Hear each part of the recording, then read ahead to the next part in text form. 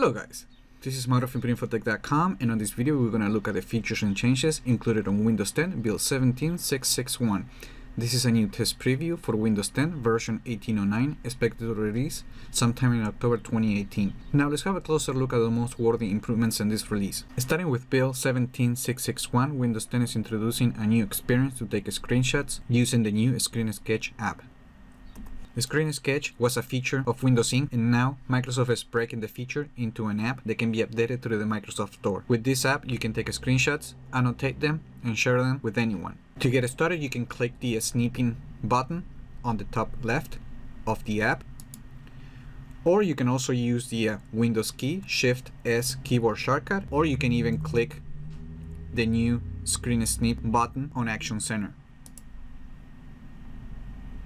From here, you will see at the top the tools that are available to take screenshots. You can use the rectangular clip,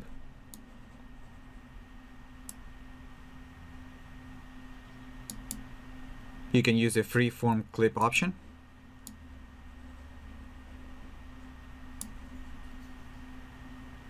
or you can take a screenshot of the entire screen.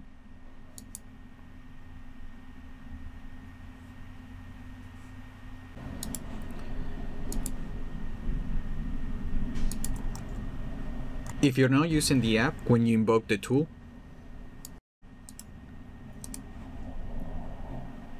the capture you take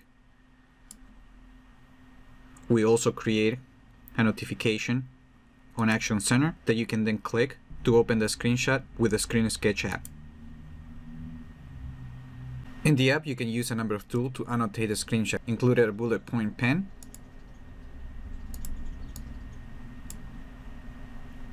a pencil, and highlighter. You also have an eraser and a ruler that you can use with any of the other tools.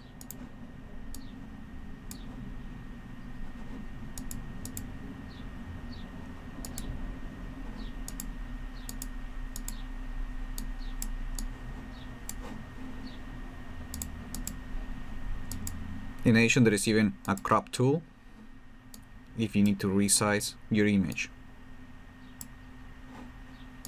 Of course, you get your undo and redo buttons. Once your screenshot is ready, you can save it, copy to the clipboard, or share using social media, email, or nearby devices.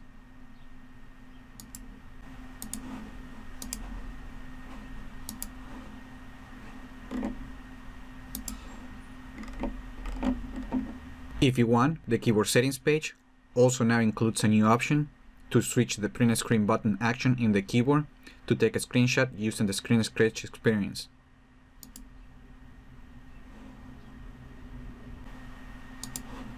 If you're using a pen, the pen and Windows Ink settings also includes a new option to take a screenshot using the pen button. In this page, you will even find a new option that allows your pen to behave like a mouse instead of scrolling or panning the screen. And that's pretty much all that's new with the new screenshot experience for Windows 10 build 17.661. On the Settings app, the sound settings now brings the device properties to the Settings app experience. If you now click the link in the input section, you can now change the name of the speaker, and you can select the audio format that you want to use on your computer.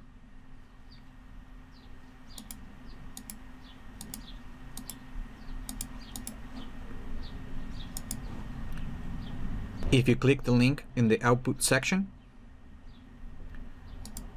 you will take into a page that doesn't include options, but you can change the name of your microphone.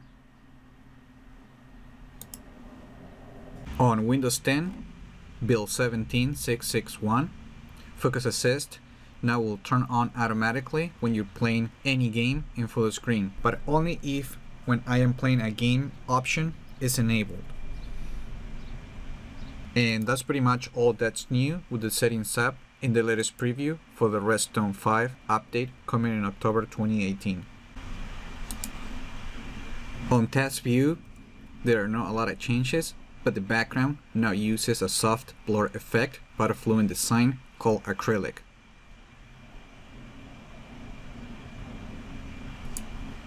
In File Explorer, as you can see in this picture, it is now possible to right-click and rotate HEIF files, and you can also right-click and select properties to edit metadata information for this type of files.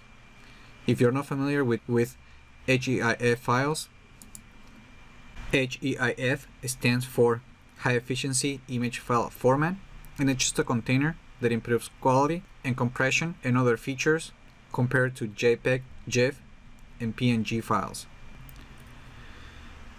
There is an update for the emoji panel that makes it simple to choose skin tones for emojis.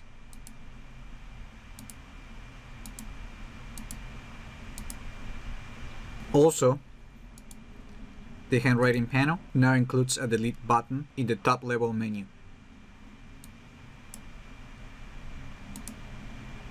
Also on Windows 10 build 17661, the Windows Defender Security Center has been renamed to simply Windows Security, and everything about the app continues to be the same. However, Windows Security will now show threats and actions that you need to take more clearly.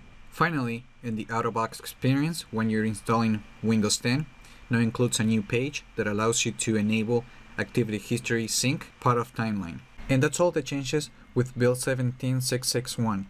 Also, I just wanted to mention that Microsoft has recently published build 17655, but it doesn't include any significant changes. The only thing new was a new mobile broadband USB class driver for devices that support SIM cards and USB modems. Also, check out the link in the video description for even more details about the latest build for Windows 10 version 1809. Remember to like the video and leave your comments. Subscribe to the channel if you haven't done that yet, and I just hope this video was informative for you, and I'd like to thank you for viewing.